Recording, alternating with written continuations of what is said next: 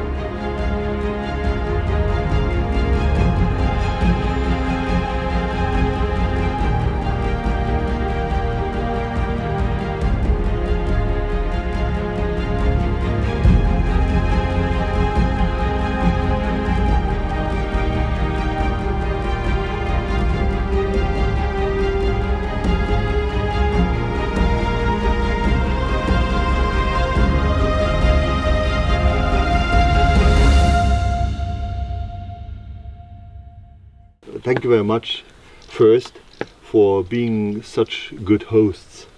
We enjoy a lot to be on the Huab Lodge. You're welcome.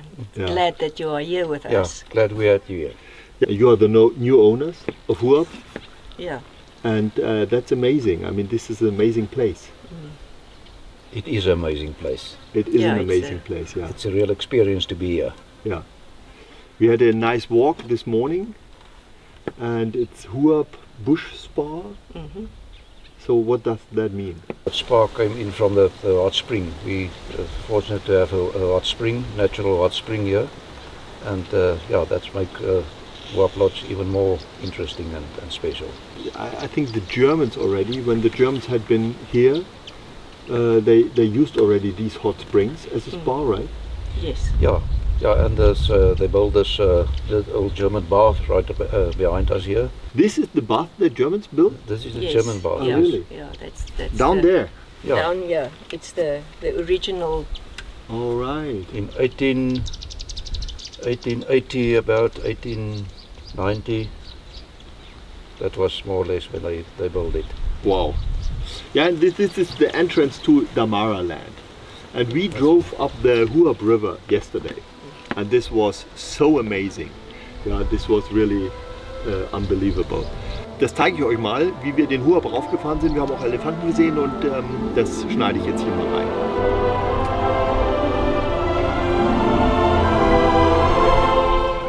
Ja, also der Huab ist Trockenfluss, das heißt, wir sind ja im Juni gefahren. In der Regel ist dort auch kein Wasser mehr und man hat sehr viele sehr sandige Strecken.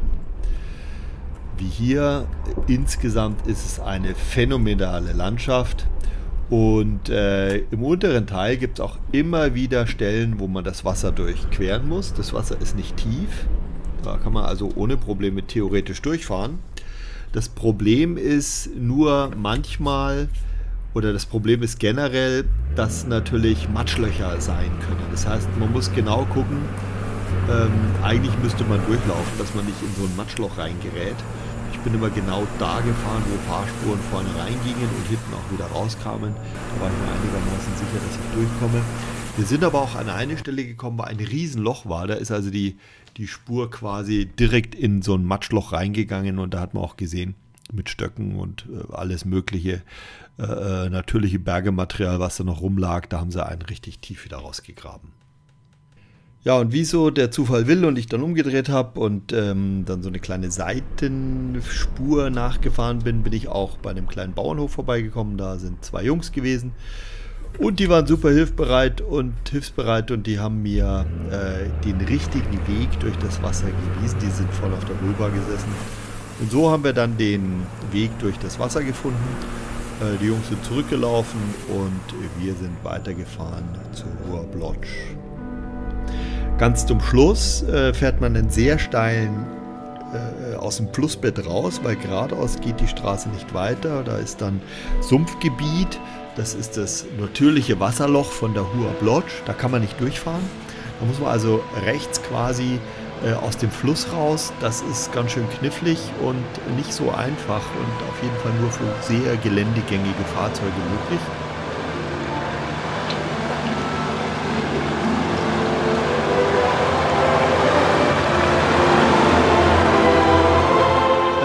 Aber zum Lohn gibt es dann die Huab Lodge. In dem Zusammenhang, es gibt natürlich auch eine reguläre Zufahrt zur Huab Lodge. Man kann natürlich über die ganz normale Bundesstraße dahin fahren. Das ist keine Frage, aber eben die Kombination durch den Huab zu fahren und dann bei der Huab Lodge rauszukommen, ist halt großartig. So, and yeah, that was really a great trip. And it ended with a very steep climb out of the riverbed. But you said you will take care for that. I will take care for that. I must say, I was really surprised that the two of you made it on your own. That is not an easy. That's not an easy ride, but well done.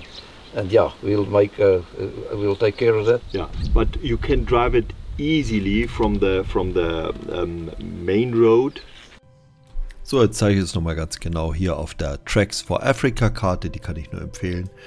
Hier unten ist Windhoek, hier oben ist Toshapan und das hier ist die N80 Verbindungsstraße von Kamanjab nach Henties Bay und dann weiter nach Swakopmund.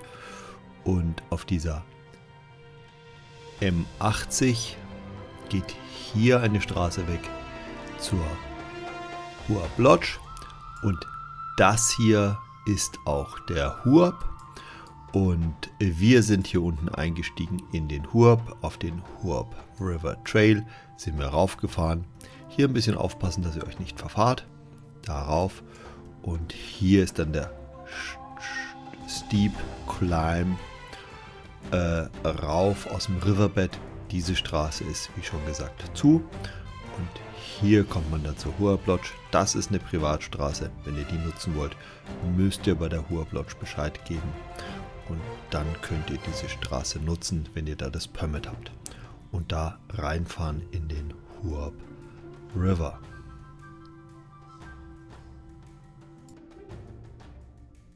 We saw elephant dung and we saw elephants in the Huab. Yeah, and this is you do a lot of elephant tracking. Yeah, that's one of the activities we offered here is to do a day trip for elephants in the lower Huab. And you can never guarantee to see elephants, but I must say my success rate is quite high. I'm very lucky to find them every time. And you were lucky yesterday to find them closer to the lodge in the river as well. And then apart from the elephants in the river and for the beauty and the mountains, there's so much other wildlife and bird life, and you know, probably people overlook it. You know, there's 3 or 4 places we know where the roe eagle nests, and that's also something special to see. Yeah, and we saw hyena tracks on our walk this morning. Oh, yeah. And porcupine as well. And porcupine. Oh, yes. Porcupine, Yeah. Stachelschwein. Yeah, and what is also interesting to know is that Damaraland, this is Damaraland concession. Nobody can own that land. No. Damaras are living there. Yeah. And this is a national ground, you can say, and you are directly at the border and directly at the entrance to the Huab River. Yeah, we're the last commercial farm. Yeah. And from here, about 1 kilometer from here, Damaraland started. Yeah. And then it's open area all the way 160 kilometer to Skeleton Coast. Yeah. And this is really unbelievable. You have to be there. This is a nature reserve. Yeah, As part of a nature reserve, we've 3 farms that is already part of that. That's almost 10,000 hectares. That is a private nature reserve. You said something about engravings. Yeah, we're fortunate to have Bushman engravings not far from here. It's about 25 kilometers. There's not much people knew about that. Yeah, and with the Bushman engravings, there's old German graves with a lot of history. Wow. At the same spot. We will do this afternoon. We'll do this the afternoon and I'll show you what there is that not many people knew about. Ja, da oben sind tatsächlich. Hier sind die. Guck mal, hier sind Giraffen. Das sind keine Paintings. Das sind engravings. Ja, und diese Gravierungen, Felsgravierungen waren von den Buschleuten und sind genauso wie in Tweifelfontein und am Brandberg, haben die gleiche Bedeutung. Es ging darum zu markieren, welche Tiere gibt es hier und wo ist auch das nächste Wasserloch, wo man hingehen kann.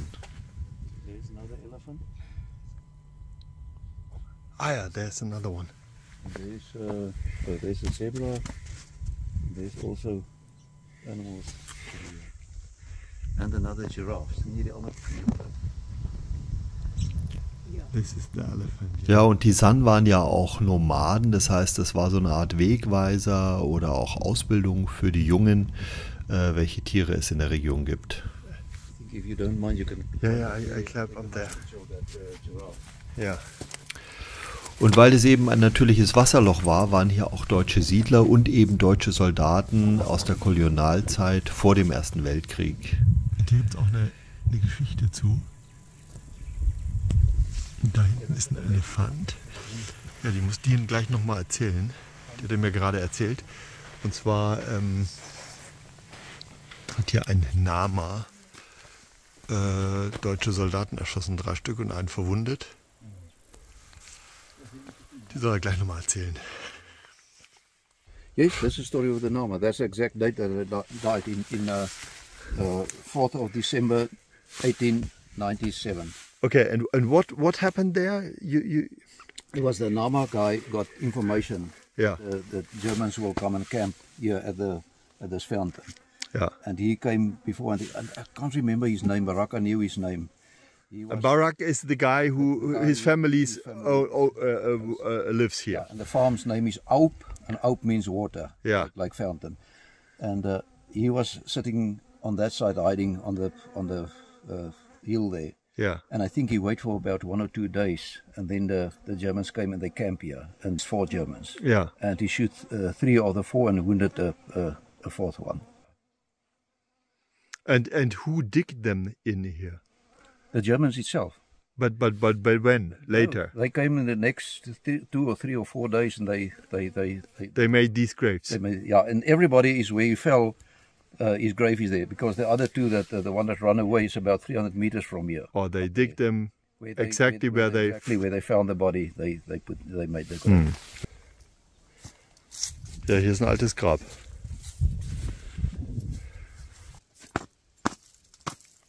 But is it made out of concrete? This is concrete, yeah. But this is the Germans. All the graves they do this. They do it like this. Yeah, you can see hier rust in Gott. Gevrijter Arno Koenraad. 97. In Gnandorf.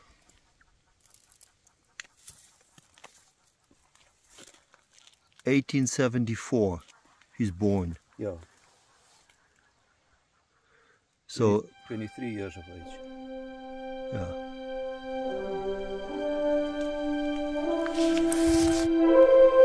Was ich also wirklich sagen muss, ist die Kombination aus dem Huab River Drive und hier der Huab Lodge. Das ist echt der Knaller. Das ist einfach plant euch da wirklich 3 Tage für ein, wo ihr vielleicht einen Tag Wildcamping im Huab Fluss macht und 2 Tage hier auf der Lodge und davor vielleicht Etosha und danach vielleicht noch Skelettküste. Also das ist das, was wir gemacht haben. Das war wirklich total super. Für so einen 14-Tage-Trip mit dem Vincent hat das echt Spaß gemacht. Ja, thank you very much for having us here. And yeah, maybe you show us around and we give some impressions about the Huab Lodge. Good. Definitely, definitely. Good. Vergesst nicht zu abonnieren, falls ihr es noch nicht gemacht habt. Und wenn ihr schon auf Huab wart oder die Region kennt, schreibt mal die Kommentare rein. Vielleicht kennt ihr auch Lidia und Deon schon. Schreibt Kommentare rein. Das würde mich freuen und gibt natürlich den anderen Zuschauern auch ein gutes Gefühl, dass hier wirklich 2 sehr verlässliche Personen sind, vor allem wenn ihr natürlich auch mit dem eigenen Auto hier unterwegs seid und irgendein Problem habt, dann ist es immer gut, jemanden in der Region anrufen zu können. Und Deon kennt natürlich jeden hier, ja, und Hilfe ist schnell organisiert für den Fall, dass ihr ein Problem habt. Now let's have a look at the bungalows. Yeah, let's have a look at the bungalows.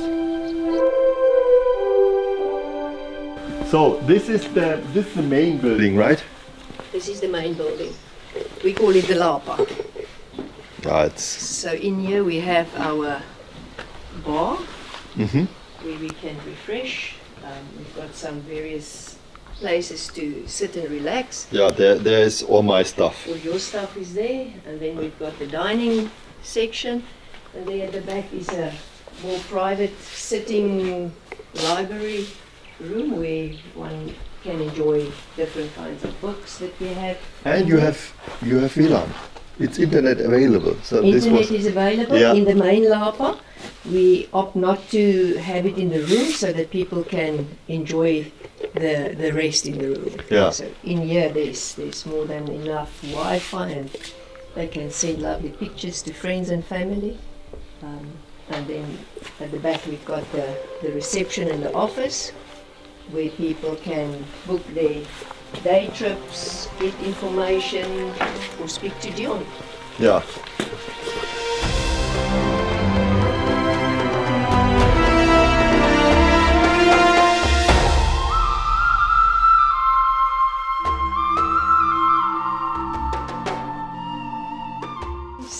So this is our room. We've got mosquito nets, a ceiling fan as well as a floor fan. And then there's of course the lovely patio outside that one can enjoy a sundowner or morning coffee. Wow. I mean, I know that already, but this is really cool.